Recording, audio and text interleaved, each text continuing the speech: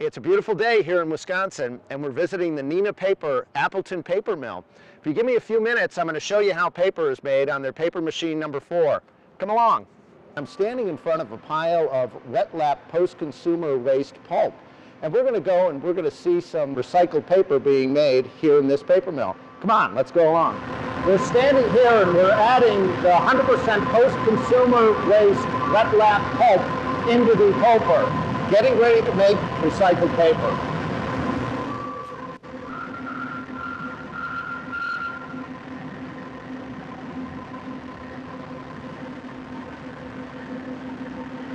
Here we're starting to see a variety of different pulps being added to the pulper.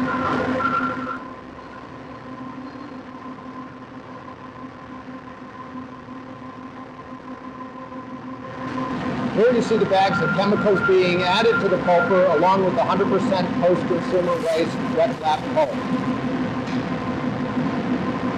Here we are at pulper number 4. You can see the pulp being mixed.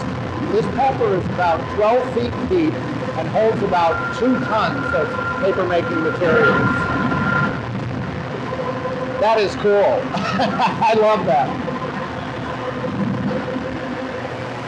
I'm standing here by paper machine number 4. You've just seen the pulp being processed and it's being fed into the wet end of the machine here, where it will be laid out onto the wire of the machine, getting ready to turn this pulp into paper.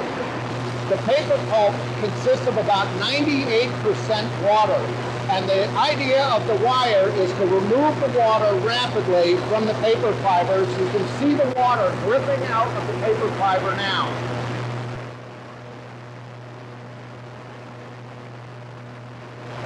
Still here on the wet end of PM4, the paper running by is going at about 650 feet per minute.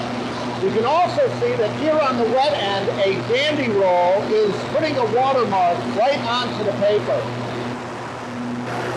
Here what you're looking at is the transition from the wet end of the machine to the dry end of the machine.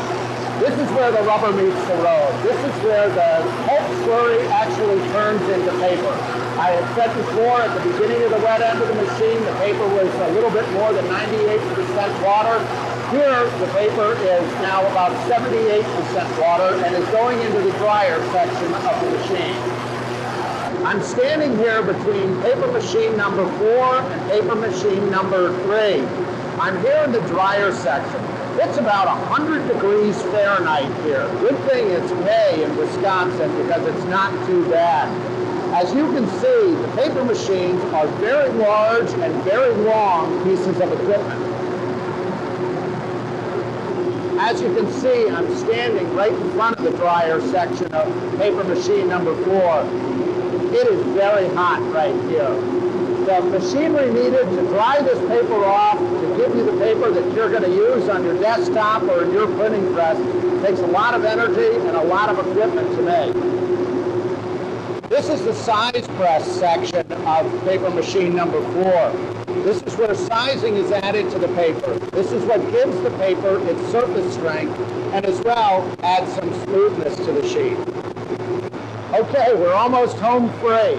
This is the last station in the paper machine. This is the calendar stack. This paper actually is bypassing the calendar stack because it doesn't require any further smoothing. But if they did want to make this paper more smooth, it would be winding through these polished rolls. We're here at the roll stand end of the machine, and I'm happy about that because it's a lot cooler here. But you can see that finally the pulp that was being processed going onto the wet end of the machine, going into the press area of the machine, and finally coming here and being wound up into a roll that will be split and sheeted in a later process.